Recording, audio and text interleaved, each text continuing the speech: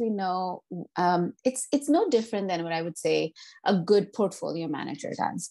You have X amount of portfolio, tried and tested, things that you're always going to do because you know it's going to be successful. X amount is about optimization. What are those things that you're going to continually optimize and refine from the learnings that you have? Then you build a capacity of the team to truly innovate. And that doesn't mean now I'm going to throw all my eggs in one basket or all my budget in one campaign.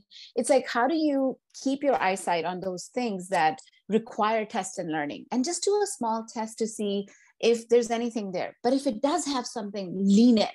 Then you should be agile enough and pivot enough quickly to be able to, sort of capitalize on it.